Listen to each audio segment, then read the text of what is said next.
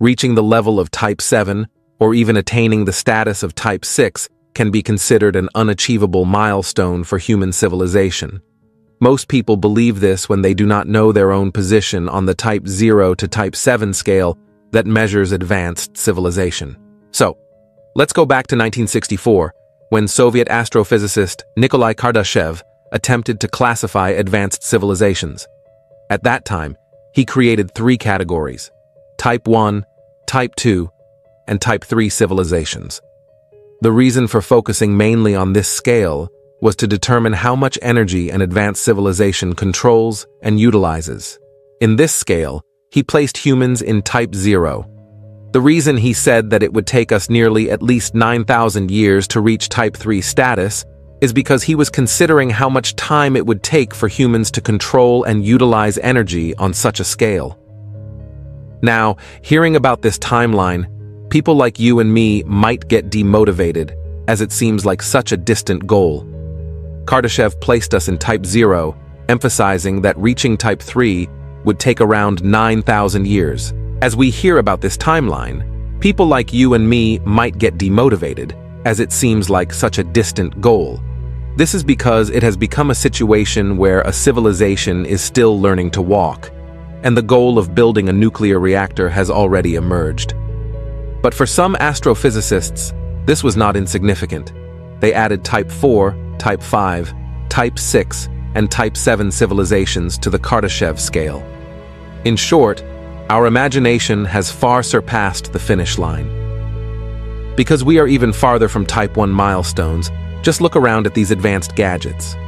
When Carl Sagan sent our golden record in Voyager 1, he classified our civilization based on our energy efficiency, giving us a rating of 0.7. This means we haven't even become a Type 1 civilization yet.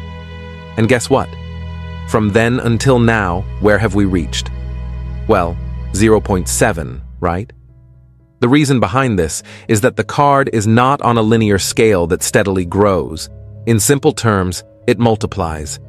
If I want to reach from today's 0.72 to 0.73, we'll need to produce 26% more energy.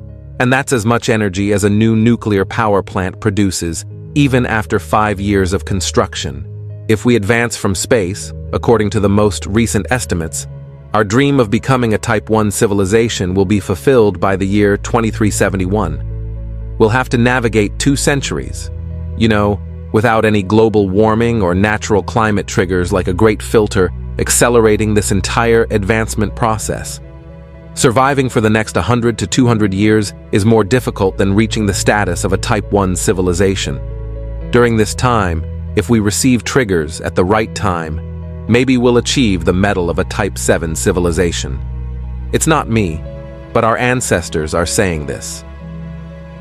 In 2017, in the BBC science series Tomorrow's World, Professor Stephen Hawking warned us that Earth's environment is deteriorating rapidly, and within the next 80 or 90 years, we'll need to discover habitable planets in more than 100 years.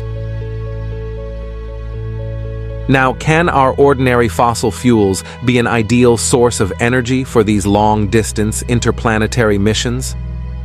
Obviously not. Therefore, gradually, over time, humans are realizing that instead of fossil fuels, we need to shift to more efficient technologies like nuclear fusion for energy needs. Once we master the technology, that would be a breakthrough. If this happens quickly, as it seems to be happening now, we may achieve the status of a Type 1 civilization before the expected time, because nuclear fusion means the same reaction that keeps stars alive and powerful. Once we master nuclear fusion, we'll extract energy directly from the sun using a Dyson sphere. After this milestone, we'll have learned to travel at the speed of light. We'll be officially called a Type 2 civilization. This much energy will also help us colonize distant solar systems, and to meet the increasing energy demand of those colonized systems, we'll need to cover the stars of all those solar systems with Dyson spheres.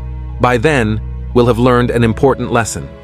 At this stage, we'll realize that light and our bodies have certain limitations, and there are countless habitable planets in this galaxy so far away that even with light speed, our bodies cannot reach them within our lifetime. What will follow is that we, like cyborgs, will transform into a Type 3 civilization by upgrading our bodies. Instantly using light-speed engines, our major taxi service will be in the universe, with countless wormholes. What if we can create these wormholes ourselves, according to our convenience? Using a massive amount of energy, which will extend us into the Kardashev Scale, we'll become a Type 4 civilization.